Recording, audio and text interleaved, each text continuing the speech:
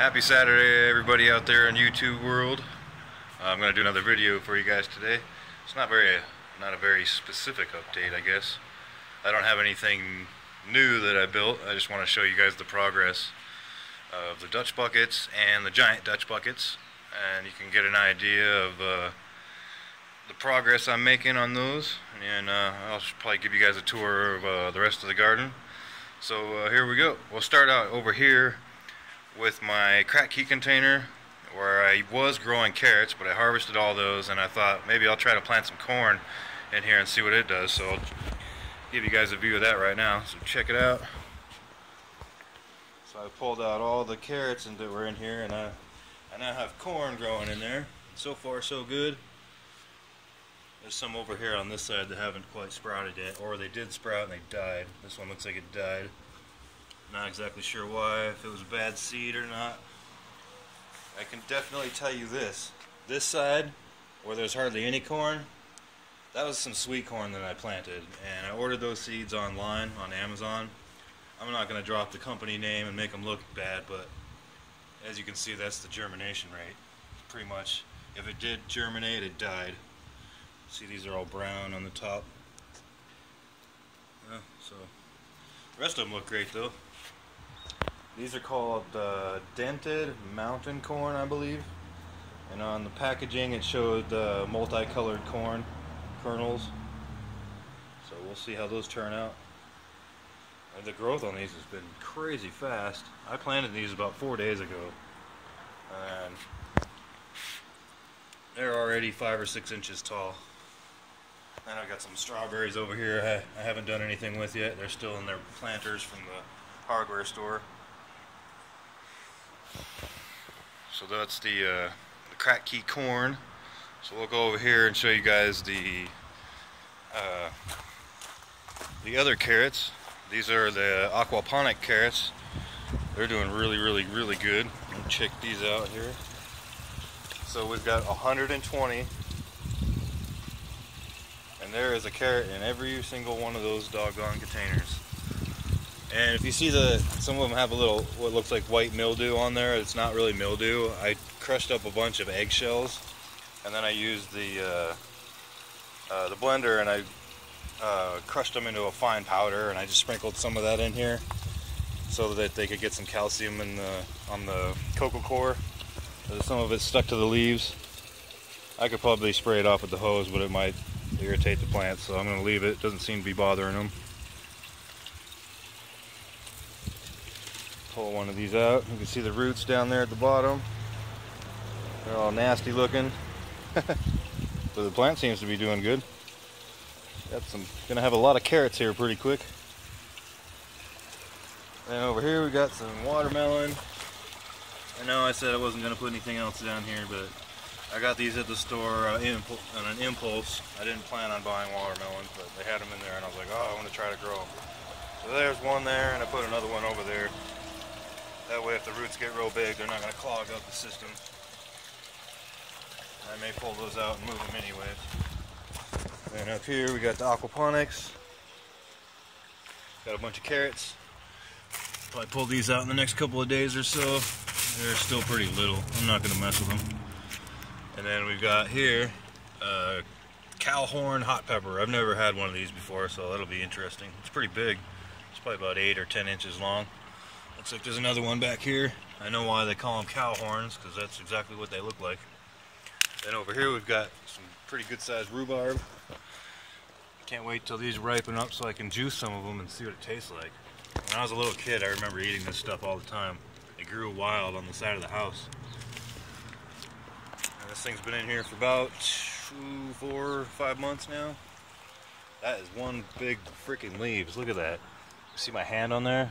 That's easily 4 times larger than my hand. That's a massive leaf. Then in here we got a bunch of radishes and a couple of cucumber plants. This one looks like squash maybe. Yep, that is salad squash. Oh no, it's not. Sorry. Salad bush cucumber.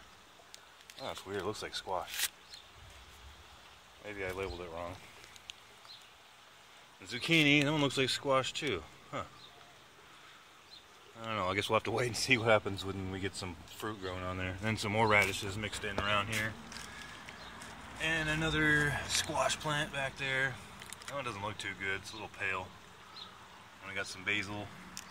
I needed to go through and thin out some of these tomatoes, like that one right there. I need to get rid of that big mess. Anyways, we'll go over here. Got some more carrots and avocado tree. Some more carrots, some more tomato plants I need to get rid of. They're still producing fruit. There's a whole bunch of little tiny fruit up there. But those are really tiny. Oh, look, there's a red one. I'm gonna eat that one right now. It's so little. Look at that. It's the size of the tip of my pinky. Alright, like all there. Oh, pretty good. Oh, here we got the poblano ancho. It's not really producing a whole lot of pods. I think this is only the third or fourth one it grew on. It's got to be a nutrient deficiency. Then over here, we got the Dutch buckets. They're all looking alright. A couple of the avocado trees are dying. Well, I'll show you those in a minute. And I'll show you some things that I messed up on too. So we'll go down here. Look at these nice looking tomatoes. And you look at the bottom, it's all rotten. And that is called blossom end rot. And the reason for that is a calcium deficiency. The hydroponic nutrient solution that I was using when I started out this system, it says clearly on it, do not mix with calcium or anything else. But that is a lie, because I definitely needed to add calcium. That's why I'm getting a lot of blossom and rot on there, which, you know, whatever. We got the right stuff going in there now, so if you look at this guy, there's no blossom and rot on there. This one either, very healthy. This thing's all strung up. I don't know if you can see the fish line strings I got on here. They're little yo-yo guys that clip on up there. And I've got 1, 2, 3, 4, 5, 6 branches attached to that. And this thing is just loaded with tomatoes. Quite a bit of them in there. And then we got my tiny Tim right here. I don't see any fruit yet, but there are many.